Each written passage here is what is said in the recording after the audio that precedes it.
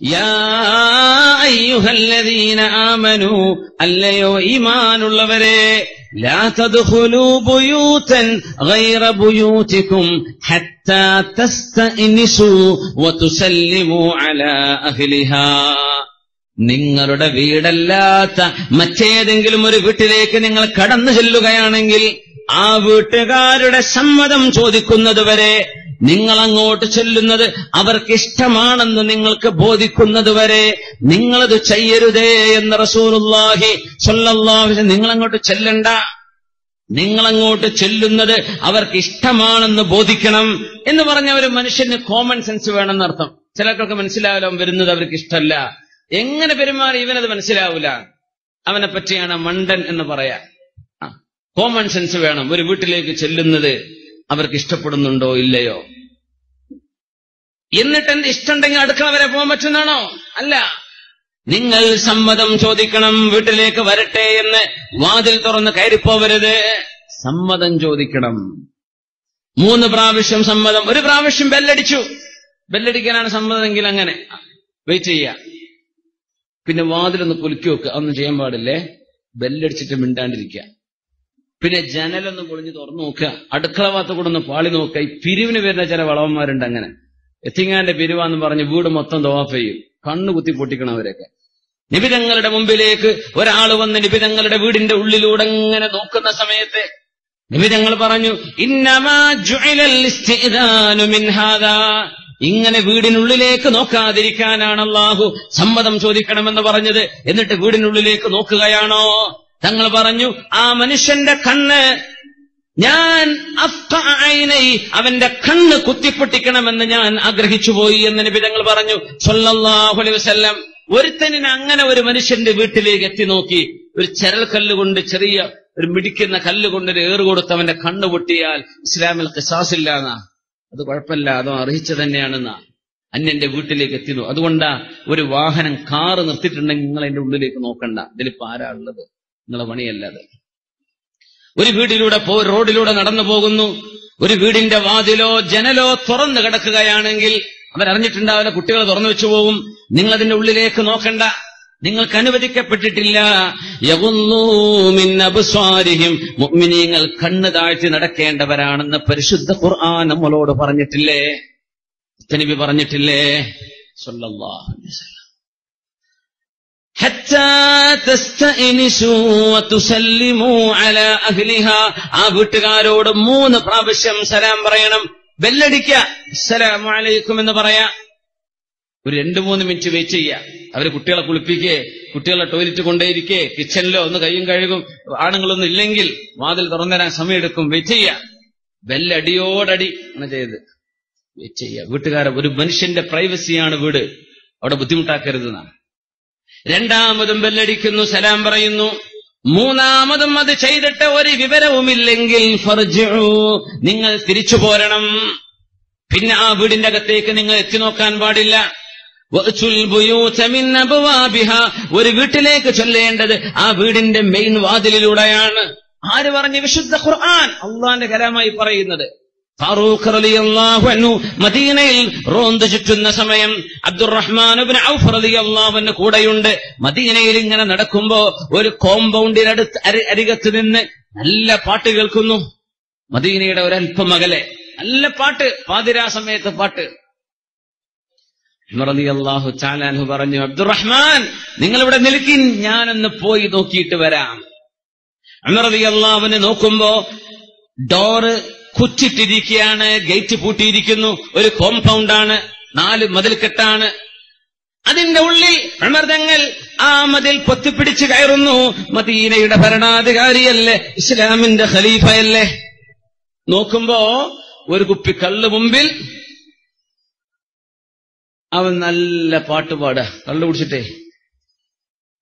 ഉമർ തങ്ങൾ ഒരു വാക്ക് പറഞ്ഞു, യാ അദുവല്ലാഹ്, അല്ലാഹുവിന്റെ ശത്രു, അളനൻത അന്നല്ലാഹ യസ്തുറു അലൈക വഅൻത അലാ മഅസിയതിഹി, നീ വിചാരിച്ചോ നീ ചെയ്യുന്ന തെറ്റാരും അറിയാതെ അല്ലാഹു ഒളിപ്പിച്ചെന്ന് വിചാരിച്ചോ എന്ന് ചോദിച്ചു. ഉമർ തങ്ങൾ വാളെടുത്തു. ഫാറൂഖ് റളിയല്ലാഹു അൻഹു അയാൾ പറഞ്ഞു, ഉമറേ അമീറുൽ മുഅ്മിനീൻ എന്നെ വെട്ടരുത്, അവിടെ നിൽക്കി, ഞാനൊരു കാര്യം എങ്ങോട്ട് പറയട്ടെ. കള്ളുടിയന്മാർക്കുണ്ട് ചില കള്ളു കുടിച്ചാൽ നല്ല സ്വഭാവം വരുന്നവരുണ്ടാവും.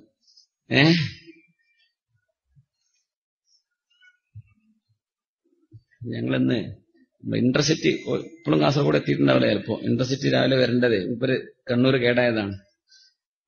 അപ്പൊ ഞങ്ങൾ അതിന്ന് ഇറങ്ങി പിന്നെ റോഡൊക്കെ കണ്ടുപിടിച്ച് ഓട്ടോറിക്ഷ കയറുമ്പോ ഒരു കണ്ണൂർ സ്റ്റേഷനിൽ നമ്മളെ സുഹൃത്തിന്റെ വണ്ടിന്റെ അടുക്കാൻ വേണ്ടി ഏതായിരുന്നാലും ഓട്ടോറിക്ഷ ഒന്നും കിട്ടണില്ല. ഒരു വണ്ടി നിർത്തിയ അവസാനം. അപ്പൊ അതിൽ ഒരാള് പോവാണ്, ഒരു ഹിന്ദുവാണ് സഹോദരൻ.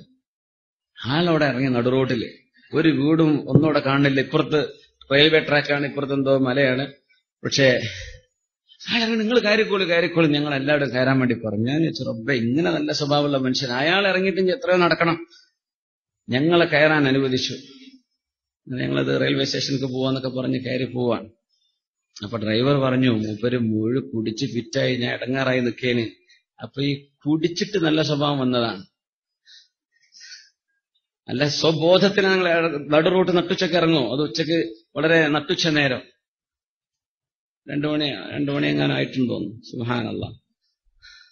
അയാൾ റോട്ടിൽ ഇറങ്ങിയിട്ട് നിങ്ങൾ കയറിക്കോളി എന്ന് പറയാം ഞങ്ങൾ 3-4 ആൾക്കാരോട്. എന്നിട്ട് അയാൾ നടക്കുക. അപ്പൊ ഇങ്ങനെയൊക്കെ സൽസ്വഭാവം ചെയ്യോ? അപ്പൊ കുടിച്ച് ഫിറ്റായിട്ട് ഇങ്ങനെയൊക്കെയാണല്ലോ ചില മനുഷ്യന്മാർ. അപ്പൊ അൽഹംദുലില്ലാ, എന്നാലും ആ മനുഷ്യൻ നല്ല സ്വഭാവം കാണിച്ചല്ലോ. കള്ളു കുടിച്ചിട്ട് വേറെന്തെങ്കിലും സ്വഭാവം കാണിക്കുകയാണെങ്കിൽ അതും സഹിക്കണ്ടേ? ഏതായിരുന്നാലും ഇയാൾ എന്ത് ചെയ്തു? ഉമർ തങ്ങളോട് പറയാണ്, കള്ളു കുടിച്ചിട്ട് പറയാം, ഉമറേ നിങ്ങൾ എന്നെ വെട്ടാൻ വേണ്ടി വരില്ലേ, അവിടെ നിൽക്കി, എനിക്ക് കുറച്ച് കാര്യങ്ങളോട് പറയാനുണ്ട്. എന്താന്ന് ചോദിച്ചു. ഞാനിപ്പോ ഒരു തെറ്റാ ചെയ്തത്, ഞാനിപ്പോ കള്ളു കുടിച്ചു, ശരി തന്നെയാണ്. നിങ്ങളിവിടെ 3 തെറ്റ് ചെയ്തിട്ടുണ്ട്. അല്ലാഹ്, 3 തെറ്റോ? എന്തേ?